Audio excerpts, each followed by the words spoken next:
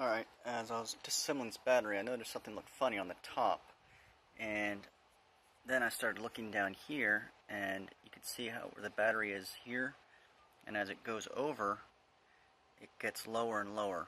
So the distance here is different than the distance here. It's got this black piece here, and also when I come up here and look at it, it's sitting up high. These batteries are supposed to be sitting, you can see where my finger is right there, it's supposed to be sitting down on this little plastic guy. And I'll flip it over and look at it, let you see it.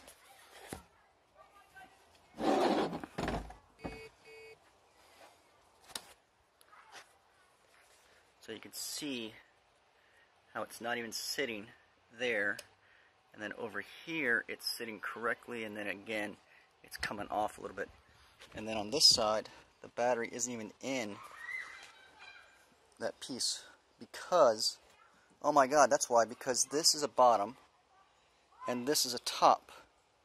Because when you have these cases, he put it back together wrong. He put up, like, because this is a top, and I know this is a bottom. I've taken 100 of these apart.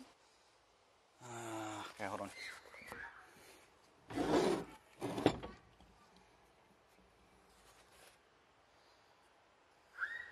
Again, look, you got a threaded cap there and a threaded cap there.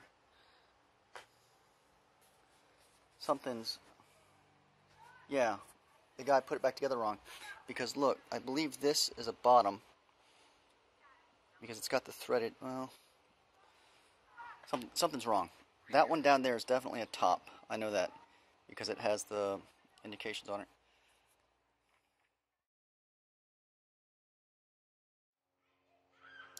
So, here's the one that's been messed with. Here's one that is from the factory. You can see how it's sitting here. It's got the plastic there all the way across. Look at the top. It's got the barcode there, just like it has on the other one over there to the left. But if we flip it over, let's go take a look at the bottom.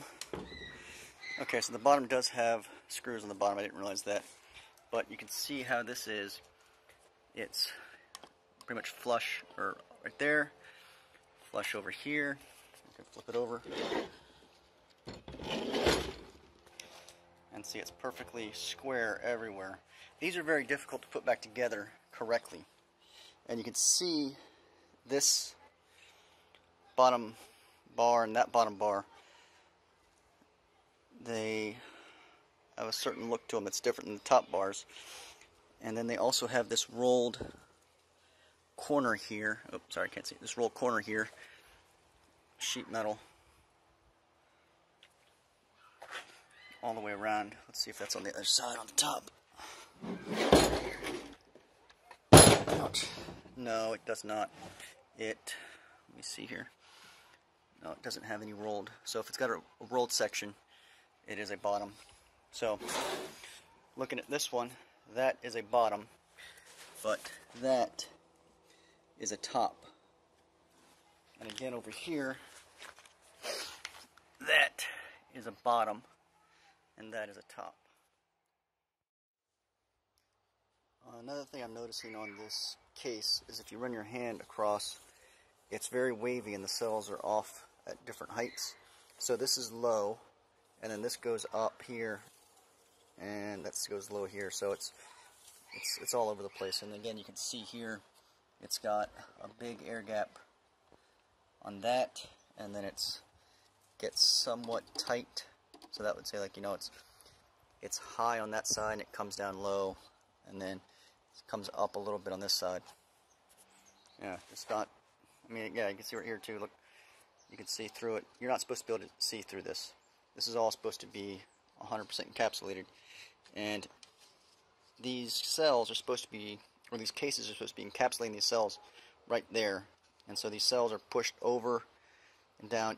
I always wondered how people put these back together, and because I looked at it and I was like, man, it's going to be difficult to put this back together. You got to put supports on it. You got to have enough compliance on the supports and everything.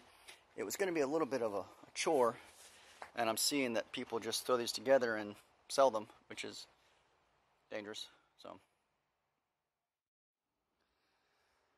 So as I was taking it apart, I was looking at it, and I was noticing a reflection. You can see the hump right there. You know, a hump, a hump. And what that is, let's see if you can get it like my, yeah, there you go. That is the metal bending. So each one of these cells is poofed. Oh my God, I've never seen cells this bad.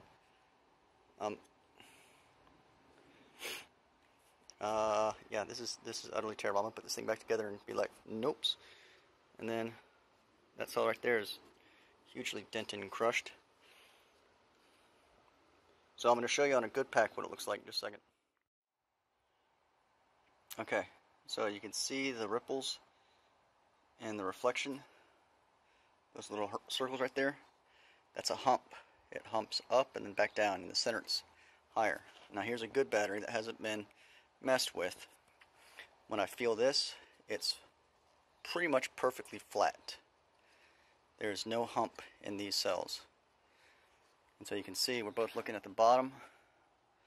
Although this one is built wrong, you can see that this arm is different than that arm. Again, like I was saying earlier, if it's got bent sheet metal on the bottom, it's a lower. But when it doesn't have bent sheet metal on the bottom, it's not a lower. So that's not a lower, that's an upper arm right there. I was put in the wrong spot. And you can actually see this arm right here has got that tab. That arm down there at the bottom has a tab. This arm has gusseting right there and there, and on the bottom of this one has gusseting right here and here. So again, you know, look at this. There you go, that's a good reflection right there. You can see that the line is pretty straight. It's got a little, this one's got a little bit of a hump, let me see.